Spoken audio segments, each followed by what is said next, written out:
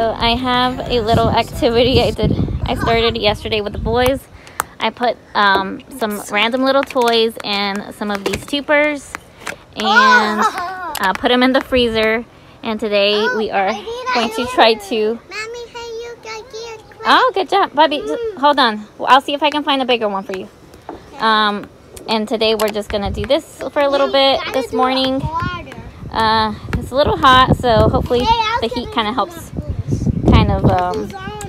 melt it away and stuff. So they're kind of trying to like save the little toys and stuff. Thought I'd share just a fun idea if you have small kids, toddlers. My boys are 5 years old, and then Liam's 2. Well, no, he's 1.5, so he's just watching his big brothers play. A little bowl of hot water, and they're just pouring it on the ice. Yeah, I see that. Good job. And then they have their little tools. Oh, hot. I just put a towel underneath so it's not a huge mess. Oh.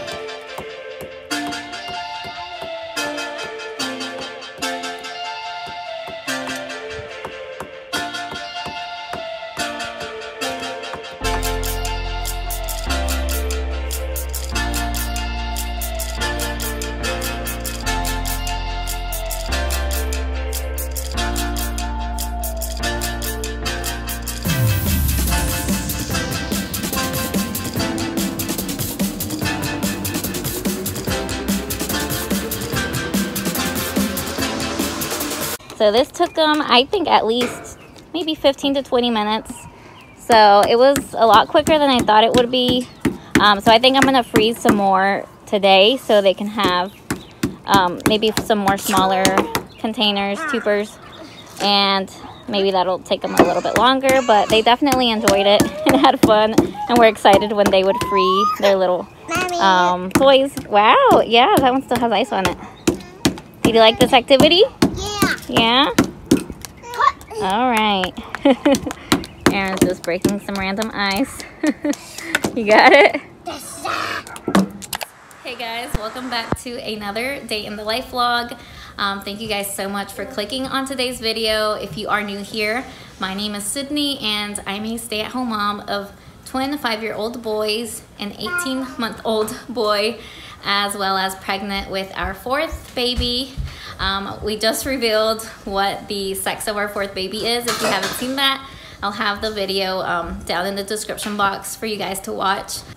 And I am actually done with my first trimester as of yesterday. I'm 14 weeks. So I'm so grateful that all of the nausea and all of that lack of energy is kind of gone for the most part.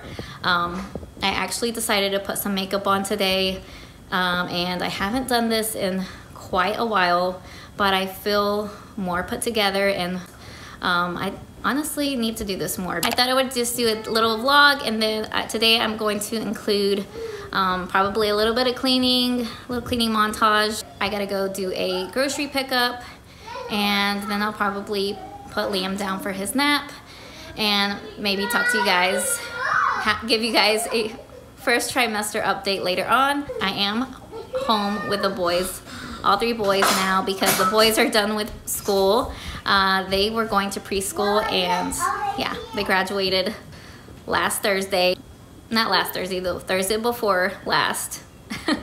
So yeah, stay tuned if you want to know how I've been feeling, my symptoms, and just any updates that I have for this pregnancy. Hope you guys enjoyed today's vlog, and yeah, I will talk to you guys in a bit.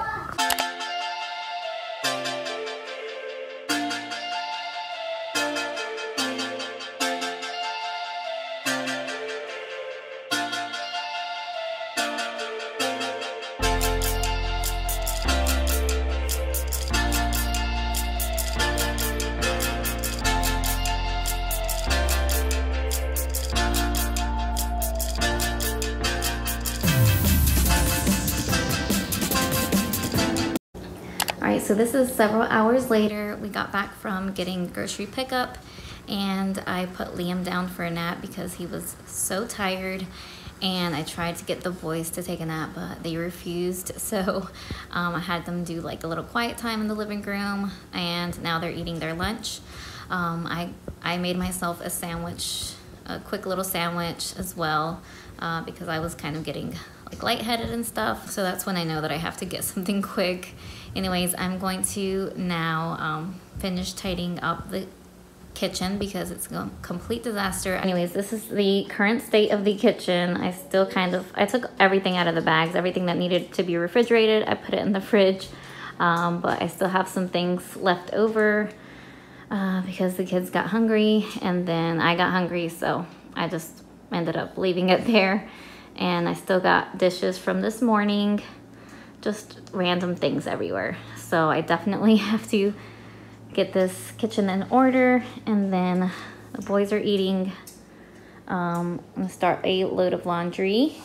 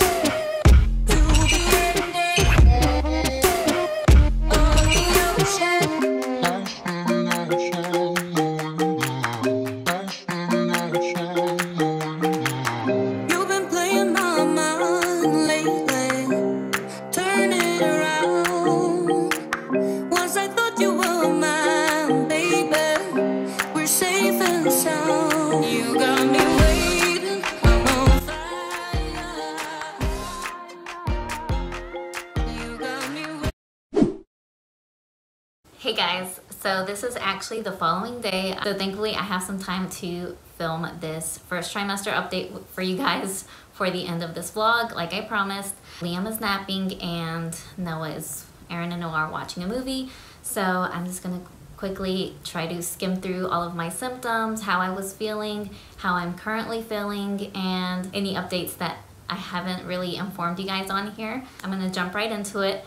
So like I mentioned in the beginning of this vlog, I am in my second trimester, which I am so excited to finally, get into the, I guess they call this the easy trimester. I have felt a lot more energetic and less fatigued, thankfully. I'm going to also show you guys a bump shot towards the end. So make sure you stay tuned to see how fast baby is growing. I feel like I'm showing a lot quicker this time.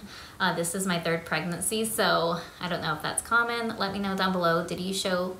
Were you showing quicker or sooner the more pregnancies you had? I'm gonna go ahead and start a little bit with towards the beginning of my pregnancy. I did share my symptoms in a previous vlog, so I'm not gonna go into detail with a lot of those, but I will mention them if you guys didn't see it. I think it was around 5 weeks is when I found out I was pregnant, so it did take me a while. The symptoms that I was having were fatigue.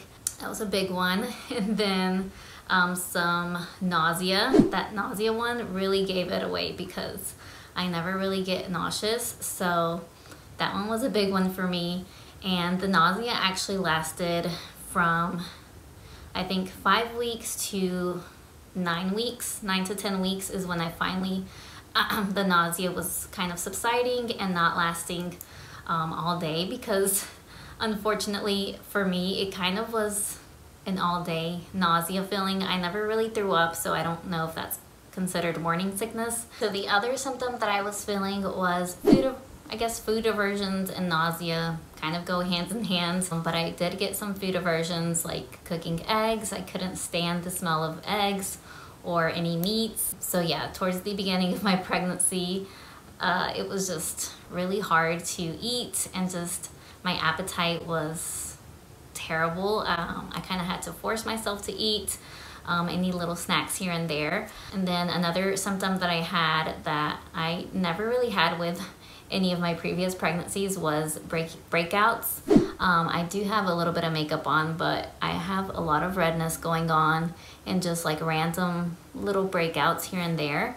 So I definitely think it's hormone related and due to my pregnancy. And moving on to, I think those are all of the early symptoms that I had. Then once I found out I was pregnant, I've recently started to get up and pee at night a lot, at least 2 times at night, and just having to go to the restroom more often.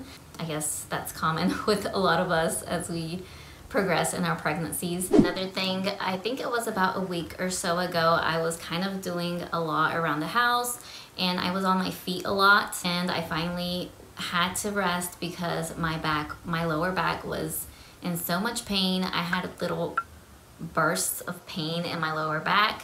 So I kind of knew that I kind of was pushing myself a bit. I don't feel it if I'm just not, just doing regular things and not just on my feet all day. So I definitely need to just not try to do everything around the house, especially with the kids being home from school. So yeah, I guess lower back pain is another symptom that I have recently been feeling every now and then. I did want to talk about how my mental health has been, because it's definitely been a struggle. Once I found out I was pregnant, I was a little down. Like I mentioned, if you've seen my reaction, you kind of can tell that I wasn't extremely happy in that moment. And as I've progressed, I of course am so grateful and just excited about this baby right now, but it doesn't mean that my mental health has been any better. I have had really low lows lately, and I have recently started taking my antidepressants again, because it's just gotten to a point where I feel kind of worthless, and there's no reason why I should feel like I'm not doing enough, or like I'm not enough, or like I can't handle this. It's just the load of motherhood, I think, recently. And then obviously bringing another baby into this world, I've just had a lot of anxiety. When I do have hard days as a mom, I'm like, how am I gonna be able to do this with another baby when I'm already struggling? And it's something that I did talk to my OB about, and they did say that it's okay for me to continue to take the antidepressants I was prescribed before getting pregnant. So I do have the lowest dose, but I thought I would mention it because I don't really see a lot of pregnancy updates that talk about like prenatal, I think it's called prenatal depression or anxiety. So I had to move locations because Aaron and Noah actually went in the room over there and we're playing, and that's kind of like the playroom. I really thought it was important to bring this up for this first trimester update because so many pregnant women feel this way.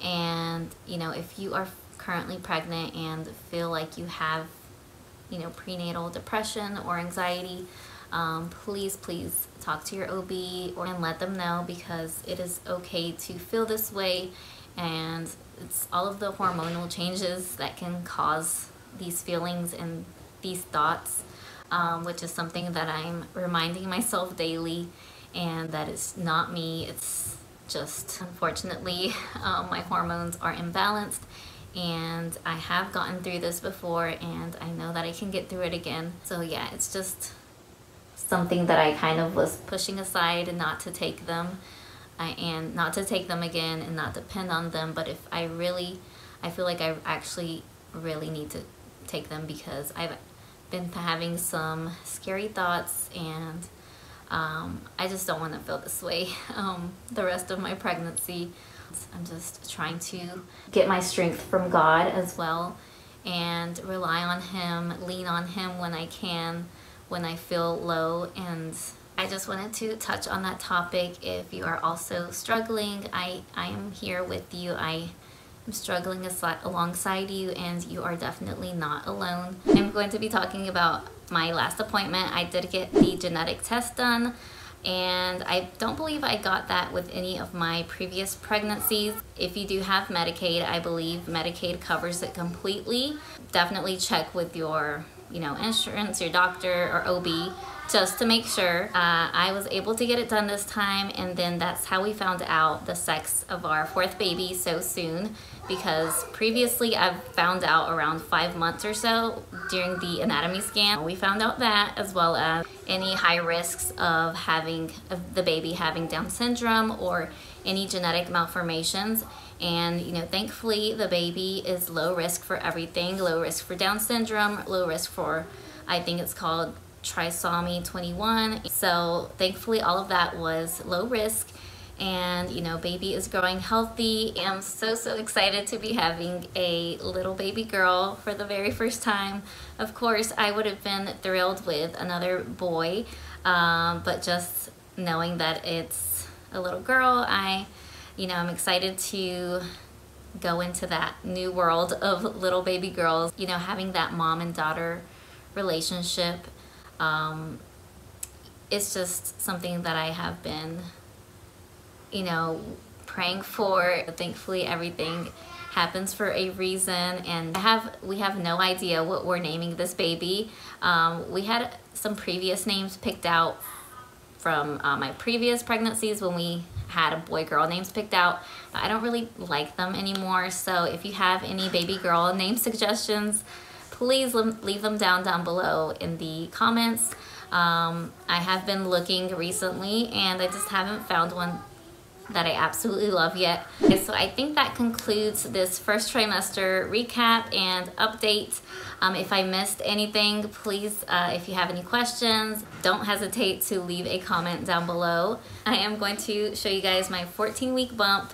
And yeah, I hope you guys enjoyed this video. Thank you guys so much for staying with me, and be sure to leave a thumbs up. Also, make sure you are subscribed if you aren't already. I will see you all in my next video. Bye guys.